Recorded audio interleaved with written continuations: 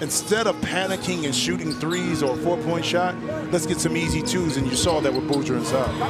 You talk about a guy who can stroke it. How about Mahmoud? Hey, listen, Raul, for the young people that didn't see him play.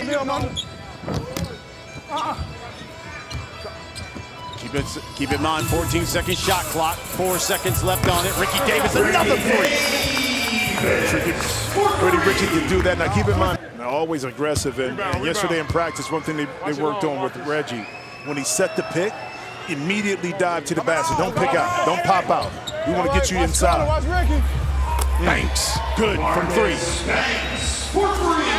Good work, Marcus. Hey, post Reg up. First big three game ever here on Facebook. Carlos Boozer spins, misses. Here's Mahmoud. That's a gimme for him.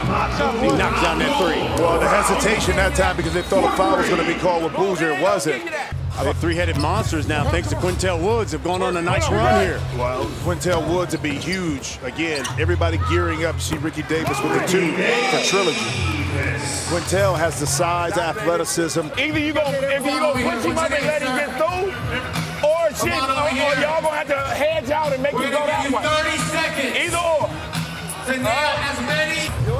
Abdul Rauf pulls up, knocks it down. Once again, but it's Reggie Evans. I mean, he's so physical when he sets screens. Here's Michael Rappaport. You guys were talking about Reggie Lewis and Boozer's reaction to Reggie throwing himself in there. That was a reaction of a lot of the guys last year, but the physicality is different than when Boozer left the NBA. I love the physicality. I love the hand check, and I love the refs. I love that the refs let these guys play. And I think Boozer just got a wake-up call that the big three is grown man basketball, hand checking, and elbows are allowed sometimes. Here's Boozer. Knocked away. Rashard Lewis misses. Inside to Reggie Evans. He misses. Ricky Davis for three. Yes, sir. Pretty Ricky is what they call it. But listen, though, if they don't call it, then Fisher doesn't call it because you're only playing 3-on-3. You can't argue because if you argue it, this is what's going to happen. You argue in the foul.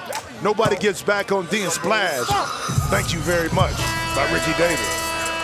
Oh, he patting it. Giddy up. Yeah. Giddy up. So you know what? But GP was special in his own right because GP was loud. You see what I'm saying? GP will get up into you and was loud. How about that? That's a grown man move there by Carlos Boozer.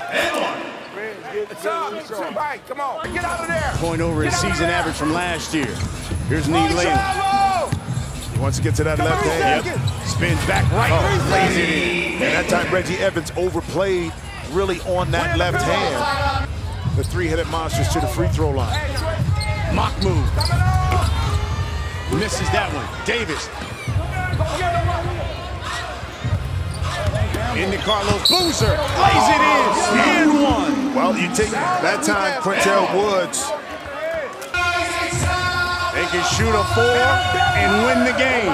And they've got the guy who's the most prolific 4-point shooter, especially last season, Mike Bibby. Reggie Evans and one. But you got to force him to play defense. There it is. Got the switch.